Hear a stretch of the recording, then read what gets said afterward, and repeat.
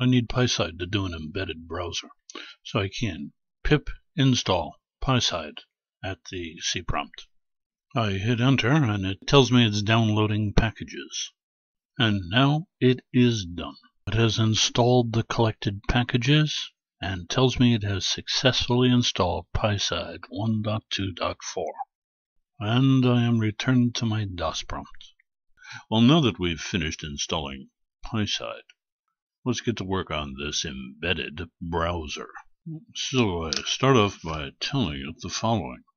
System, from the PySide, no other side, the PySide of Qt core, import everything. And I shouldn't get any errors, so all is well. Well, I say from the PySide dot Qt GUI import star. Oh no, there's no module called PySide. Oh my god, how did that happen?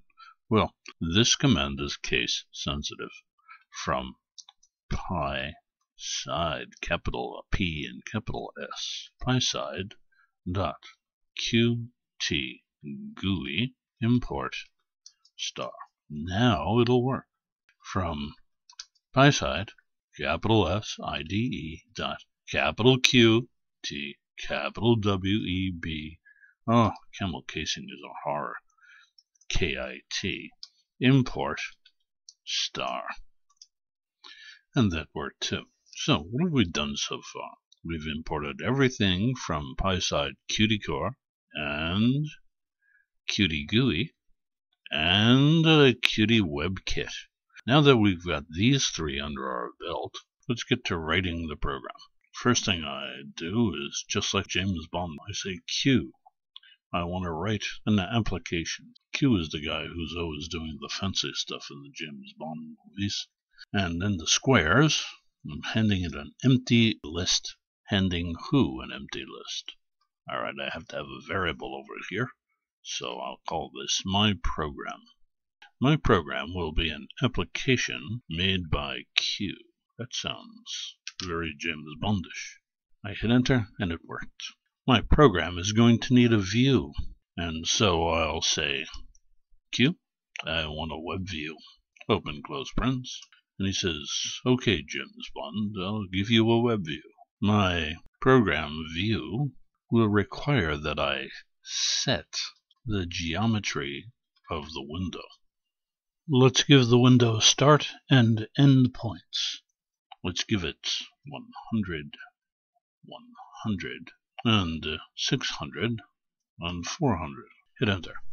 And, oh my goodness, no errors.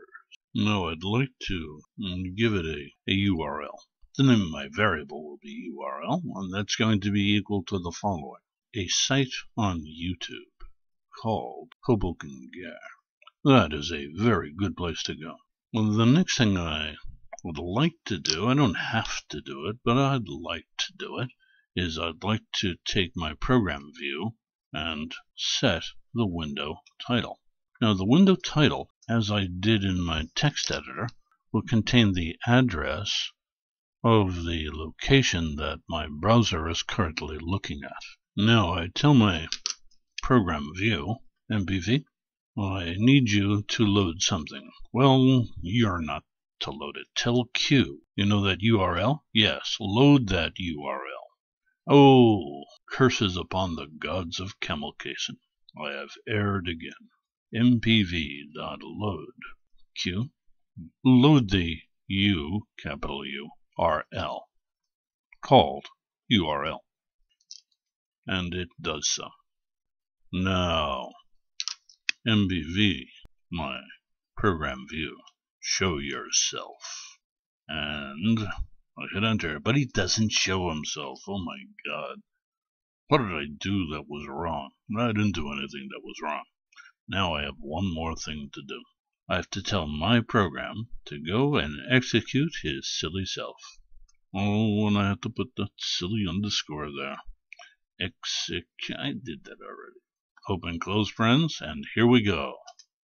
Bingo, there it is. Here is our embedded web browser.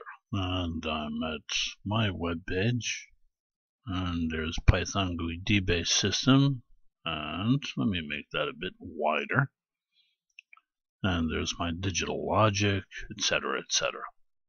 Let me grab my normal web browser, put that in here, and you can see I'm at YouTube C Hoboken Gar, and I'll drag this down, and there we can see the same thing. There's my Python playlist and my digital logic playlist, etc.